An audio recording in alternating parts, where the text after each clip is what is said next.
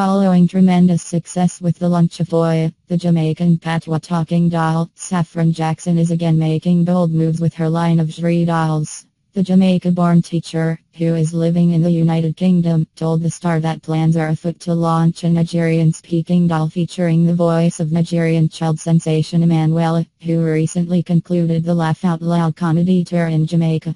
I thought Emanuella would be the perfect voice for my Nigerian doll because she represents what my brand is about. It's about empowering young girls, making them feel confident, feeling comfortable with who they are, and Emanuella is actually the epitome of that, Jackson said. Like Voya, the Nigerian-speaking doll will be highlighting her culture in a positive light while providing an empowering image for little Nigerian girls to feel good about themselves.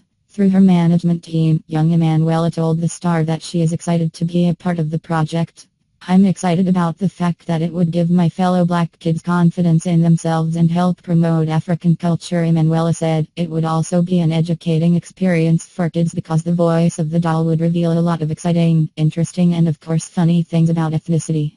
The doll is set to hit the market between the end of October and early November, in time for the Christmas holidays. Like all jewelry products, the Nigerian dolls will be available online at www.jewelry.co.uk. It will also be in some small retail outlets across the UK, Canada, and America. Jackson is also trying to get the Nigerian dolls on the shelves in Jamaica and Nigeria.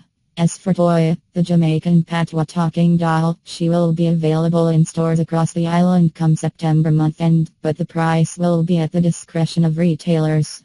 Jackson said her dream is to see her doll line rivaling big names such as Disney, so that children from all ethnicities can have strong representations of themselves and feel beautiful.